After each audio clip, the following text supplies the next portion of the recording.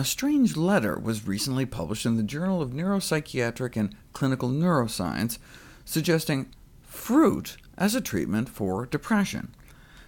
Starts out talking about how bad the disease is, how abnormally low levels of neurotransmitters like serotonin in the brain may be responsible, how we now have several classes of drugs, such as SSRIs like Prozac, that may work by boosting serotonin levels, but then of course notes how these medications bring with them some serious problems, side effects, etc., and so a new therapeutic approach is needed.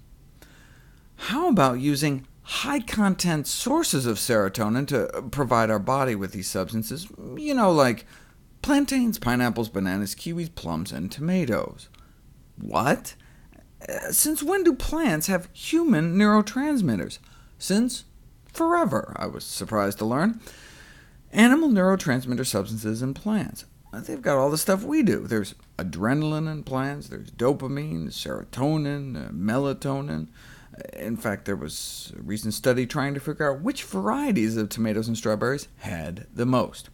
And there's actually enough in a serving to enhance levels in our bloodstream. Humans use serotonin as a neurotransmitter.